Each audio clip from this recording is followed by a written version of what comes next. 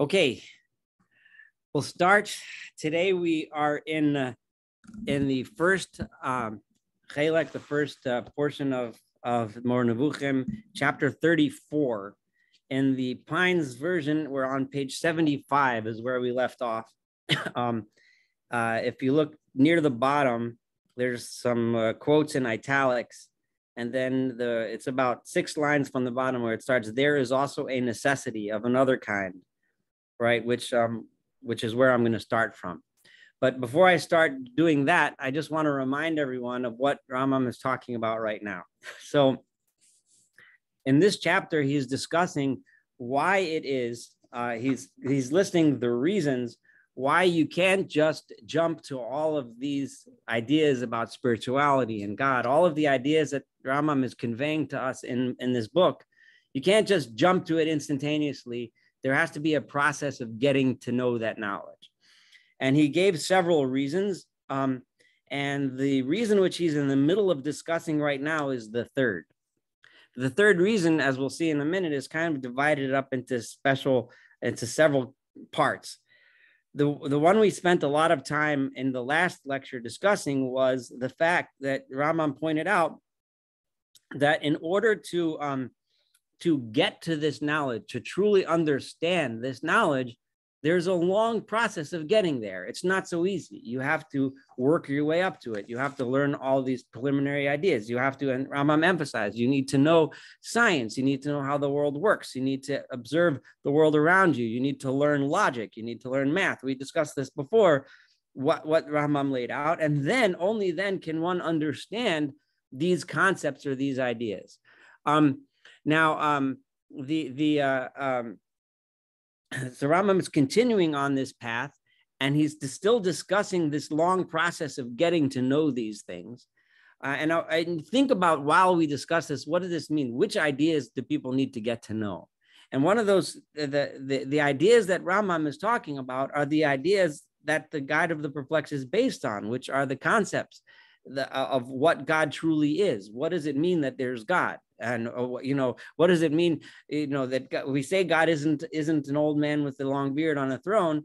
Like, what is he? What isn't he? All these lofty ideas, etc., are ideas which you need to go through the process of logic in order to understand them. Now, now I'm going to start now from, there is also a necessity of another kind for achieving knowledge of the preliminary studies. Not only do you have to go through the work, but there's something else you need to know about this process of learning, which is required in order to get a real understanding.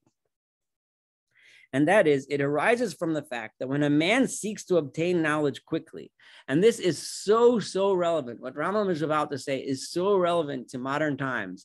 It's like almost like he's talking to any one of us who has ever used social media of any sort, or even watched any media, modern media of any sort.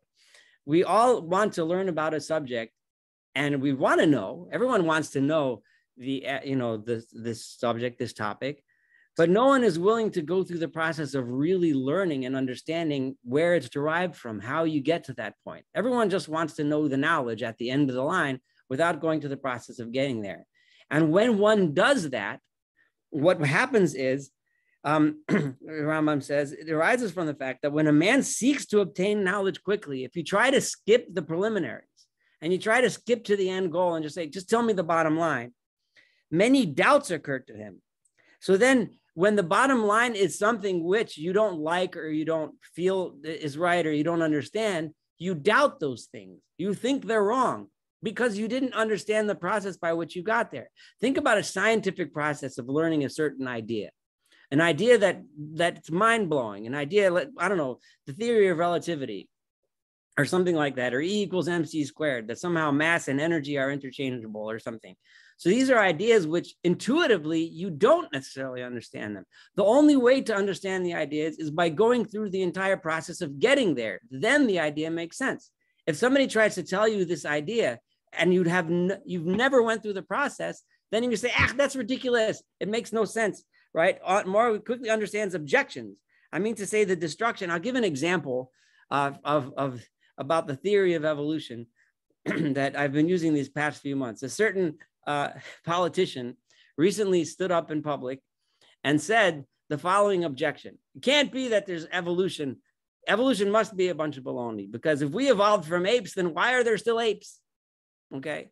I'm not going to bother explaining that, because we're not discussing evolution in this thing. However, the only way someone can make such a stupid comment is if they'd never nobody ever sat down, or they never bothered to sit down and learn what evolution means, and learn what the science is behind it, and learns the concepts and ideas that get you there, right? So if you skip the process, then all of a sudden, the final conclusion sounds silly, it sounds dumb, or it sounds wrong, and you think it's wrong, right?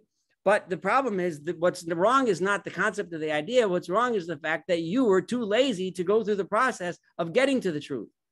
So I mean to say the destruction of a particular doctrine, this being similar to the demolition of a building, right? A guy looks at a building, he just knocks the whole building down because he forgot about the foundations, right? Now, the establishment of doctrines as true and the solution of doubts can only be grounded upon many premises taken from these preliminary studies. In order to get to that building, you need to go through all of the preliminaries. You need to go through all of the building blocks. You need to get there, right? One engaged in speculation without preliminary study, if you're going to just speculate and come up with ideas without actually studying and proving and getting there, right, is therefore comparable to someone who walked on his own 2 feet in order to reach a certain place. The guy's going on a trip, and then he falls into a deep well, and he didn't bring along anything to get out of the well, right? He didn't bring along any of the tools he needs to get out. So he's just stuck. That guy would have been better off if he never went on the trip in the first place. And I know my son is on this thing, and the two of us recently went hiking on the Appalachian Trail for a couple of days, and had we not been prepared with the things that we needed on the trail, we would have been stuck. We would have had nothing. We wouldn't have had, the tent. We wouldn't have had food. We wouldn't have had, whatever we needed, right? And the things that we didn't plan for. So what happened? If you want to be successful in any endeavor, you need to go through the preliminary steps that's necessary to get there. Otherwise, you end up dying in the well.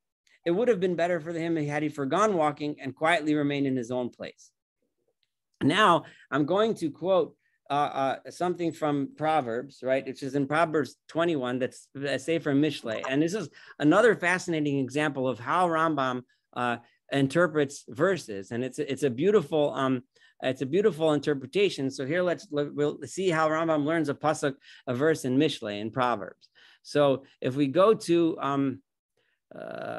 hold on, let me pull it up. I'm sorry.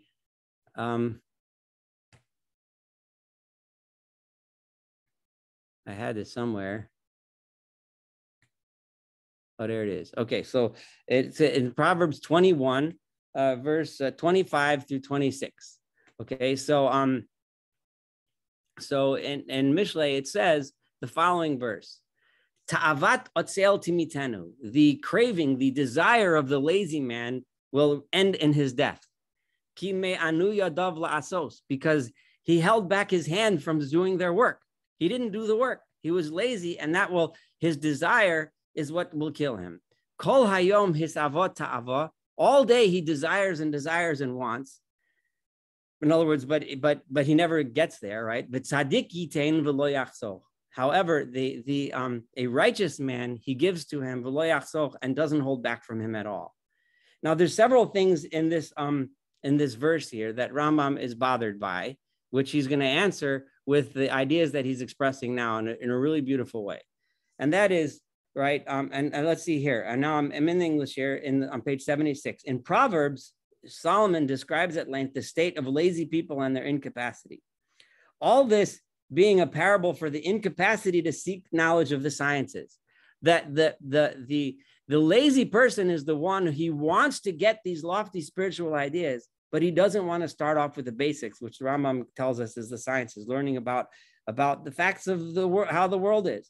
Thus, speaking of the desire of someone desires to achieve his ends, right? He desires, but that's what's going to kill him, right? Because making no effort to achieve knowledge of the preliminary studies leading up to these ends, does nothing else but desire, all he wants, right? The desire of the slothful, of the lazy, is what kills him. For his hands refuse to labor. He refuses to do the work. I mean, this is such a beautiful interpretation of these verses. It's like, it's hard to read the verse in any other way once you see the Rambam's interpretation. He coveteth greedily all day long. And here's a very interesting verse here. He desires greedily, he desires something all the time, but only the righteous. Now, Rambam is going to ask, what do you mean righteous? We're talking about when you think of the opposite of a lazy person, what do you think? You think of a hardworking person, right? You don't think of when you think of a righteous person, the opposite is an evil person, right? We're not thinking of, Jeff, we're in on chapter 34, 1, and in the Pines, it's page 76. So it's Chelik Rishon Perek Lamed Daled is where we are right now. Okay. So I'm sorry. Why is this? Why is the lazy person being compared with the righteous person? Okay. Why the lazy person should be compared with the hardworking person? In these verses, and now I'm reading from the Pines English now. In these verses, he says that the reason why the desire of the slothful kills him is to be found in the fact that he makes no effort and does not work with the view to that which would allay that desire. He wants the achievement, he wants this knowledge, but he's not willing to work and get there. He has only an abundance of longing and nothing else. All he wants is he desires and desires. He wants to get there, right? But he's not willing to do the work to get there. While he aspires to things for whose achievement he lacks the necessary instrument. It would be healthier for him if he renounced this desire. Such a person who's not willing to do the work, he's better off not having learned anything in the first place, right? Consider now how the ending of the parable explains the beginning, because it says, the righteous giveth and the spareth not. The word righteous is not antithetical to slothful. In other words, tzaddik is not the opposite of atzel, of lazy. However, except according to the explanation we have propounded, but the way I'm explaining it, Rambam says, it makes a lot of sense. To achieve righteousness, to achieve knowledge of God, one needs to not be lazy. Because it takes work to get there. And if you're not willing to do the work, you're lazy and you will not ever be a tzaddik. You will not ever be a righteous person. For Shlomo says that just one among men is he who gives everything its due. He means thereby that he gives all his time to seeking knowledge and spares no portion of his time for anything else. He says, as it were, but the righteous gives his days to wisdom and is not sparing of them, which corresponds to his saying, give not thy strength unto women. Women in this context means going after worldly desires, right? So instead of wasting your time chasing things that are not bringing you on to a higher spiritual level, he wastes his time, doing other stuff. Now, the majority of the men of knowledge, and here the Rambam is saying this like tongue in cheek, all the people out there that everyone thinks are smart, all those guys out there that everyone thinks they're smart guys, the majority of them, I mean, those generally known as men of knowledge, that people think that they're smart, labor under this disease. I mean, that which consists in seeking to achieve the ends and in speaking about them without having engaged in the studies preliminary to them. How many times have we all listened to people talking about things as if they know what they're talking about when they really don't know what they're talking about? My father was once mentioned to me after he went to a seminar being given by a certain person who posed as a scholar. And he said to me afterwards, he said, she read one book on the subject and now she's the expert, right? If an expert means a person that studied it, that learned it, that knows it, such a person you can learn from. But so many people today go around and they're the experts, right? When all they do, they're just parroting these ideas without ever having gone through the process of learning them and proving them and knowing them. I mean, just think for a moment about how many times we see people spouting forth about all sorts of ideas, whether they're friends or acquaintances, or whether they're politicians, which happens all the time, or some other person spouting forth words of wisdom on the economy, or I don't know, pick your political issue, when they actually have no idea what they're talking about. All they know is how to say the words, but they've never studied economics. They don't know the process behind it. They don't know the mechanisms behind it. With some of them, their ignorance or their desire to have the first place goes so far as to cause them to disapprove of these preliminary studies. They say, it's a waste of time. Don't bother studying philosophy. I know it all already. Don't bother studying economics. This is the bottom line. Don't bother studying political science. All you need to know is this, right? So they poo-poo the whole thing, which they are incapable of grasping or too lazy. Either they're doing that because they don't have the mental capacity to do so, or they're just simply too lazy to do so. Accordingly, They wish to show that these studies are harmful or useless. So instead, they turn it the other way and they say, it's a waste of time. Those guys sitting in learning and studying these things, they're wasting their time. It's all a waste of time. I already know the bottom line. Here it is. However, when one reflects, the truth of the matter is clear and manifest. If you think about it, obviously the truth is that if you really want to know something, you got to study it and you got to be willing to put in the work. What Rambam is saying here is so relevant to us in everything, and pretty much almost any interaction that involves an exchange of knowledge that we have, and it's something that really speaks to us today. So this is the end of the third reason why we shouldn't just jump to knowledge, to godly knowledge, philosophical knowledge that Rambam is trying to teach us in this book, is the fact that it takes the process to get there, and so many people are just simply not willing or not able to go through that process. It takes time, it takes work. You need to understand it. Since we are at lecture number 26, hopefully we can say that we're taking the time together to get there, and we're not just jumping to the end knowledge, right? Whether Rambam would agree or not, I don't know. But then he says the next reason, and that is the fourth cause. So what's the fourth cause? The fourth cause is to be found in the natural aptitudes. This is pretty straightforward. And this is, I guess, somewhat controversial, but we're going to see how Rambam deals with it. And that is people's innate skills and abilities, what they're born with, right? For it has been explained or rather demonstrated that the moral virtues, but before he does that, Rambam is going to say something that is an extremely powerful idea. And it's an idea which really underlies this entire Rambam. And that is that, and I'll say it outside before I say it inside. And that is that the Rambam believed with the deepest possible conviction that in order to achieve, people think about Rambam as this intellectual guy, of someone who teaches all these lofty intellectual and philosophical ideas, but they don't think of him as a moral guide. Rambam is about to lay this out solid, and he's going to say this many times, that a person that thinks he or she has intellect and knowledge without having morality and ethics first will never achieve knowledge. Rambam felt and believed and taught, and he's about to do it now, that if you don't have true humility, and we're going to see this inside in a minute, if you're not humble enough to recognize when you're wrong, and if you're not humble enough to know that your moral and ethical character has to be solid, then your knowledge will never lead to the truth. And we know that this is true. We know this from modern psychological studies. A scientist who's arrogant will never get to the truth, because he or she will get wedded to a certain idea that they think is right, and they'll defend it at all costs because they take it personally if they're wrong. A scientist that's able to achieve and make true discoveries is one who's humble enough to say, you know what, that's a good point. I think I'm wrong. I'm going to get back to the drawing board and see what else I can figure out. That's the only way to get to the truth. If someone without humility will never get there. And Rambam is going to say this he's about to say this. I just paraphrased it in my own terms. If you're not ready to accept that you're wrong, if you're not ready to be humble, if you're not ready to listen to other people, if you're not ready to be an ethical, moral person, then you will never get to the knowledge of the truth, period. And this, the Rambam lays it out solid. It has been explained, or rather demonstrated. So Rambam is telling us people have said this, but it's been proven in Rambam's equivalent of scientifically, that the moral virtues are a preparation for the rational virtues. You can't claim to be a rationalist if you aren't moral, period. Stated, black on white, right? It is impossible to achieve true rational acts. I mean, perfect rationality. One cannot truly understand. When it says the word rationality here, it's talking about, purity of your mind, true thoughts, the knowledge of the truth, unless it be by a man thoroughly trained with respect to his morals and endowed with the qualities of tranquility and quiet. Rambam is soon going to bring some really beautiful proofs of this from various verses in the Torah, and we'll get to them in a minute.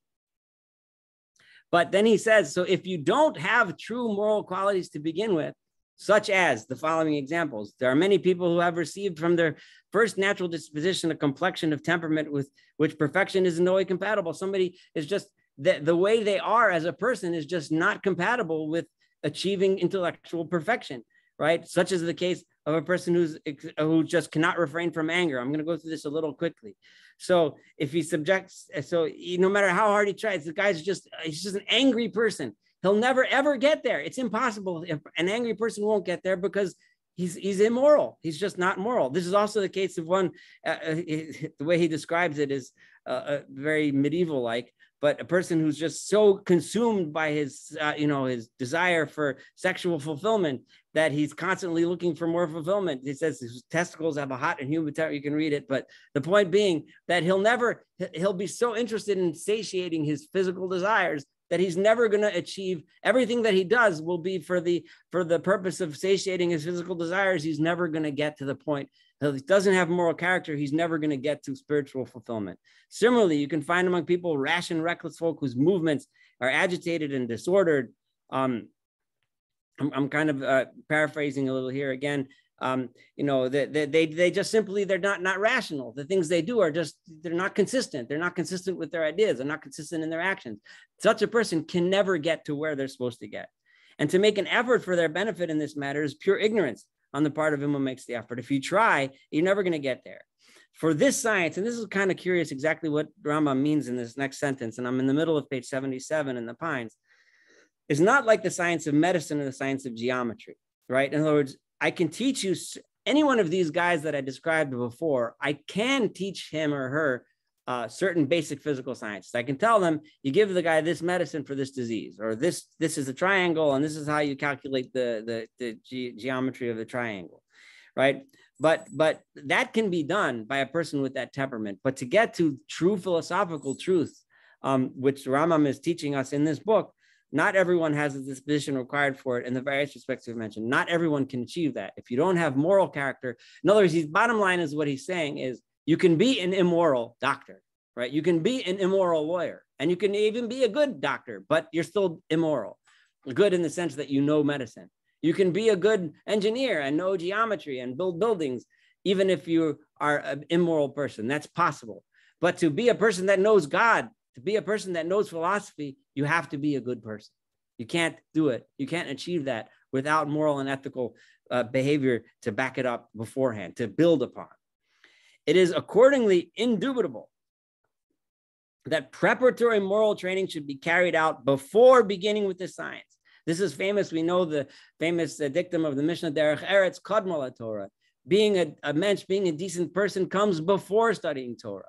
So not only do you have to have knowledge of the world, be willing to learn about your surroundings that you see and so on before you get to Torah, right? To get to knowledge of God, you also have to be a good person. You have to be a moral person. You have to be an ethical person.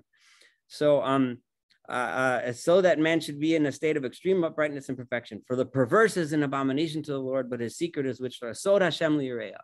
The secrets of God can only go to those who fear God. For this reason, the teaching of the science to the young is disapproved of. We can't do it to children that are too immature to get this.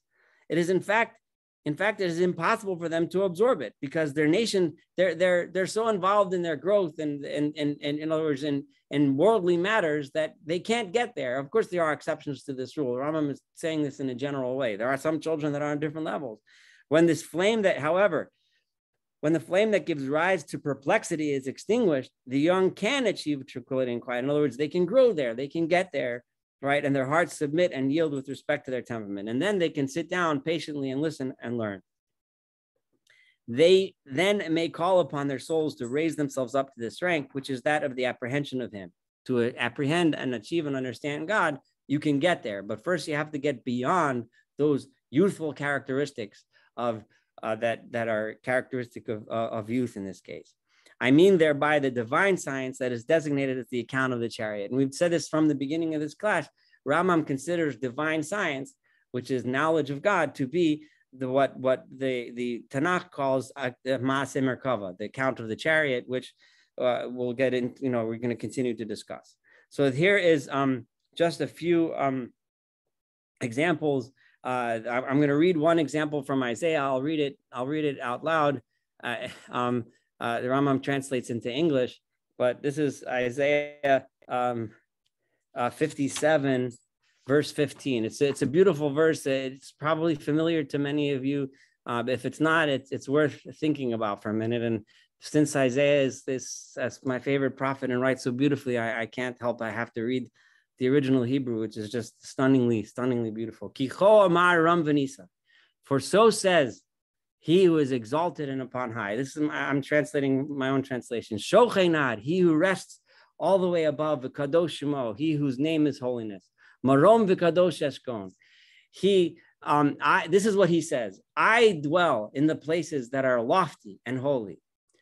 However, v'et dakaush val ruach, it is with he who is humble, who is lowly of spirit. Lahachiyot ruach shvalim. Even though I reside all the way up here, who do I reside with for real? Who do I revive? It's lahachiyot ruach shvalim. I revive the spirits of those that are humble, that are low. Lahachiyot lev nitchaim. I revive the hearts of those who are contrite, of those who are willing to learn and willing to study. This is one of the most beautiful verses in Isaiah, which is a book packed with beautiful verses. And the Rambam quotes it in the end, starting, and it says, "I dwell in the high and holy place," and so on. You can read it, and then we're going to turn the page to 78. Idea being, right, that, and then he quotes from the Talmud, right?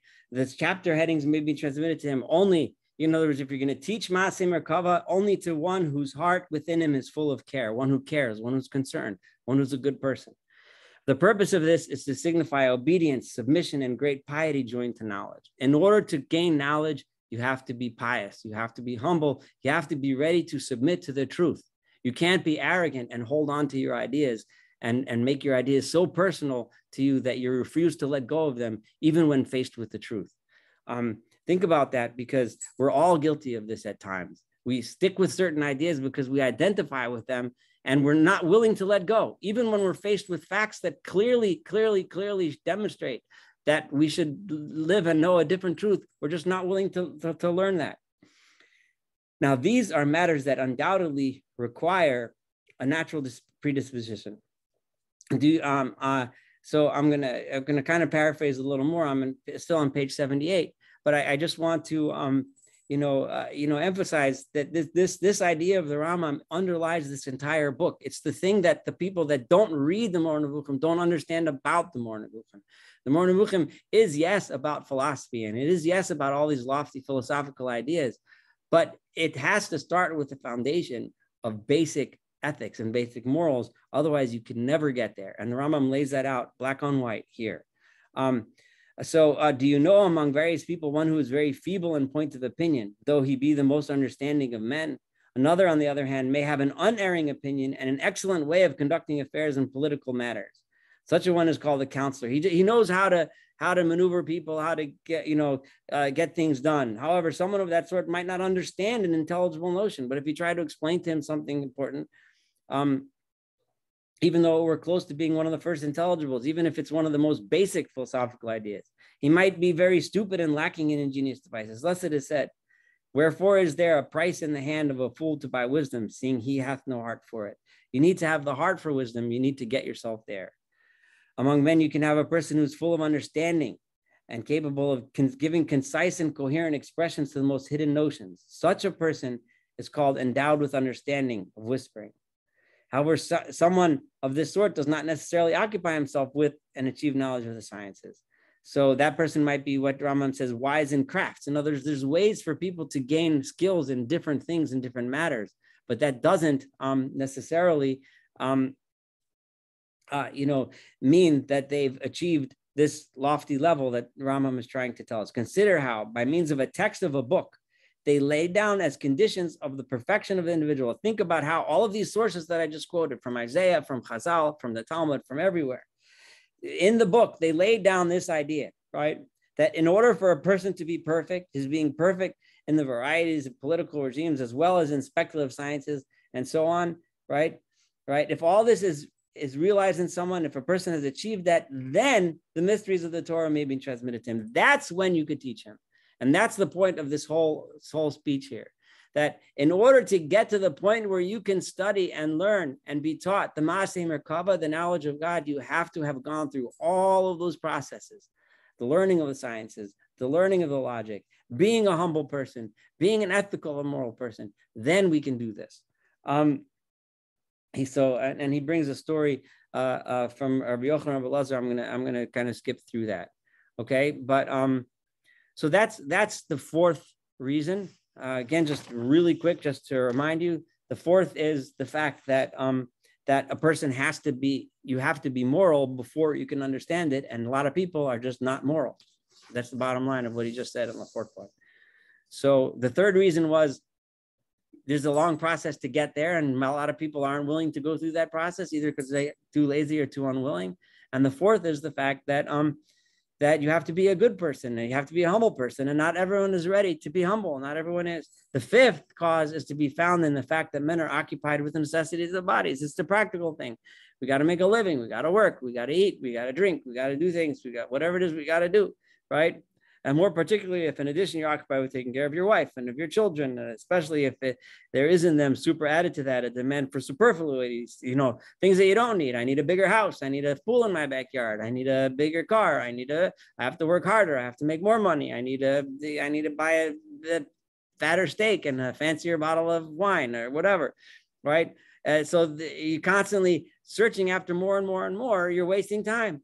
Right? I just told you there's a whole process to get the knowledge of God. If you're going to waste your time doing all this other stuff, you're never going to have time to get there. Right? Things are so that if even a perfect man, as we have mentioned, were to occupy himself with all the necessary things, and all the more so if you decide to occupy yourself with unnecessary things, and then your desire for unnecessary things gets stronger and stronger, he would find that his theoretical desires have grown. By the time you're finished, you look back at all those years and what did I do? I've achieved now. Yay, I have a nice house. I have a nice car, but I achieved nothing spiritually. I got nowhere, right? And his demand for them would slacken and become intermittent. Eventually, you just become numb to it. You're just not interested anymore. Yeah, I got what I have. I'll sit on my couch. I'll have a cup of scotch. I'll watch my TV show, and that'll be the end of it, But of course, all of us are here together learning God, so we're doing something different. Learning this godly matters. He accordingly would not grasp things that otherwise would have been within his power to grasp. He could have done it had he lived his life differently, but he chose not to. He chose to pursue other things. But he would have been able to, or else he would grasp them with a confused apprehension. Or he might think he knows them, but he doesn't. He might think he knows everything. We can all close our eyes and think of someone who probably sat next to us in shul one day who thought he knew everything. I'm sure, I could close my eyes. I'm not going to say who, I'm not going to say where, but we can definitely think of that person who thought they knew everything. But did they actually know everything? No. And usually what's the difference between the two? The guy that actually knew something is the guy that actually put the time in to learn it, right?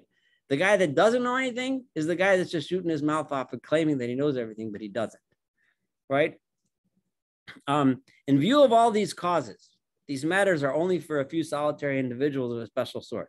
Now, I view this last paragraph here in 34 as a little bit slightly tongue-in-cheek, because the way I see it from the Rambam, the truth is that it's not for only solitary individuals. It's actually for everyone. The problem is that only solitary individuals follow all these instructions that I've been giving you. So therefore, it ends up that it's only solitary individuals that do it. I hope that makes sense, right? So he doesn't mean it's only for a few solitary individuals of a very special sort, not for the multitude, because the multitude is incapable or unable to do it, which is how many people interpret the Rambam. I personally don't believe that's what the Rambam actually means. I personally believe, because based on how we've read until now, the Rambam told us how to get past all that stuff and become one of these special solitary individuals. And those are tools that we actually all do have if we're willing to try. If we follow his instructions, don't waste our time with superfluous things. Spend the time it takes to learn. Spend the time it takes to learn about the world around us and build the foundations. We can get there. For this reason, they should be hidden from the beginner. That's why we keep it away from the beginner. And the way I read this is he doesn't necessarily mean a beginner in the sense that he's young or just starting to learn, but we keep it away from the person who isn't ready to put in the work necessary to get to the ultimate end, which is the truth.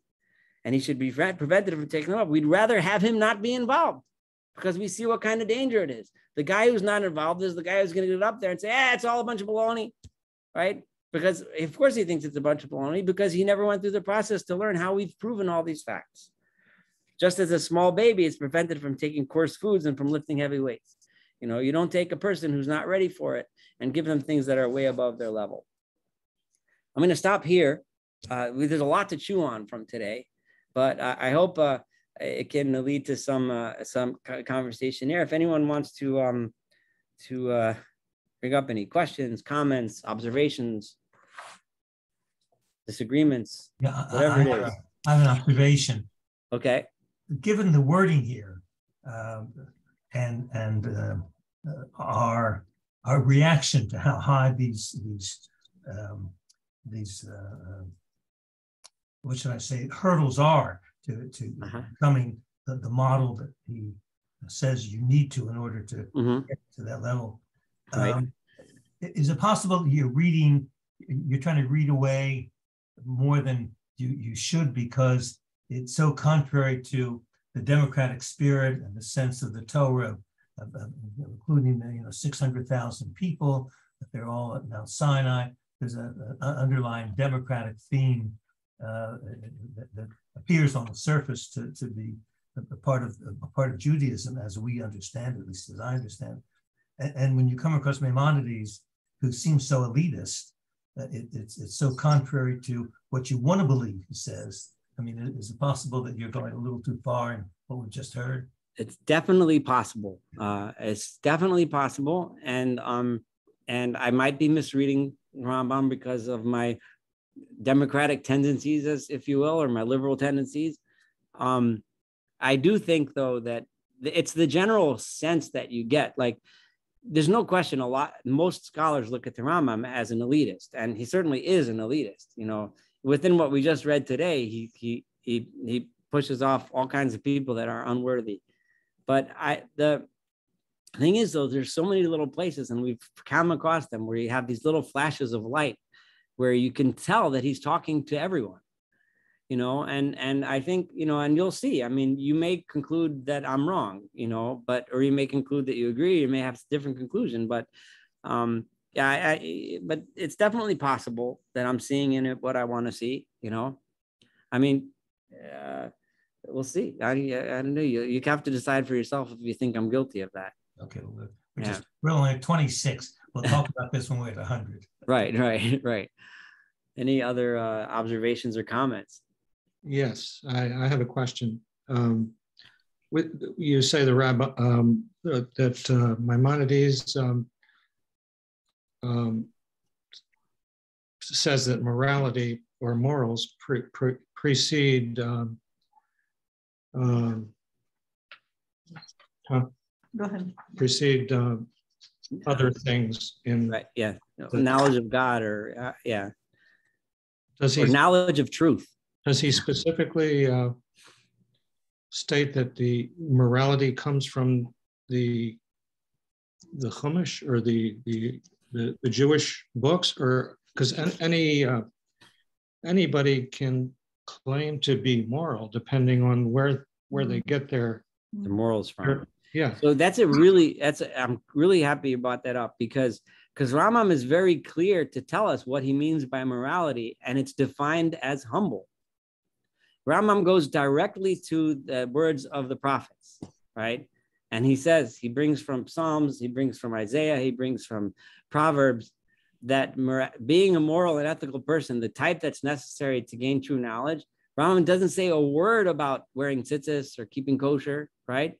He says you need to be humble, right? And as Dako Shval Ruach, right? It's God resides among he who is humble, right? And that's what's required. That morality is based on humility. And this is a theme I'm going to come back to probably hundreds, if not thousands of times as we go through these classes. And I do this when I teach Tanakh as well, is that the underlying theme of most of the prophets is that the bottom line is humility. I mean, the most famous is the quote from Micha, right? Which is from Micah, which is, what do I want? That's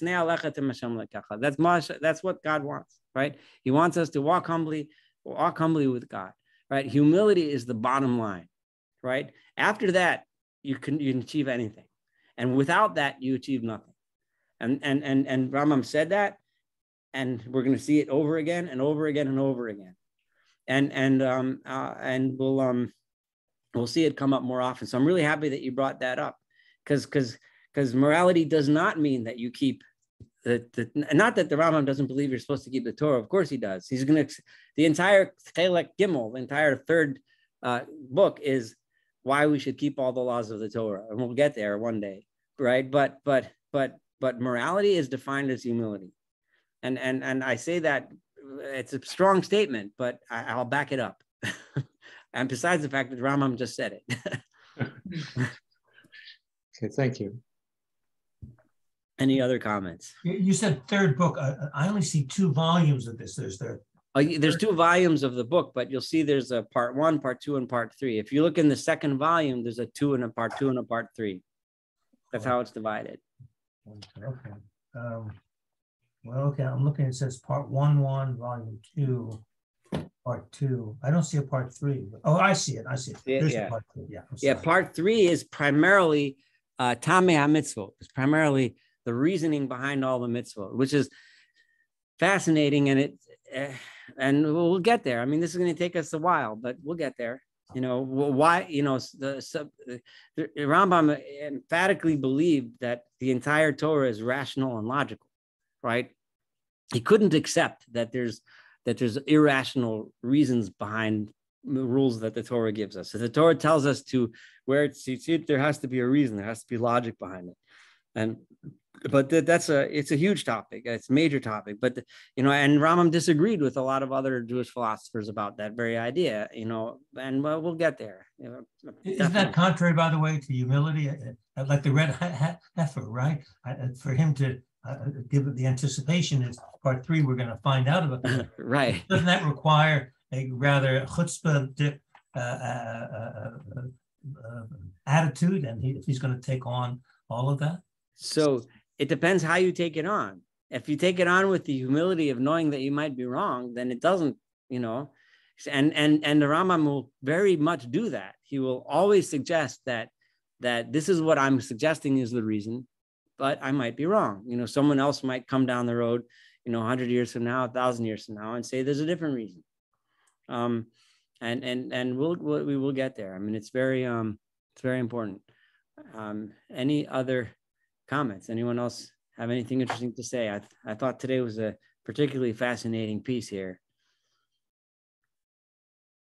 If there isn't, we can move on to next week. And thank you everyone for joining, and we're looking forward to next week. Thanks for joining us. Have a good one. Have a good evening. Bye-bye. Thank you, Rabbi. Thanks. Bye.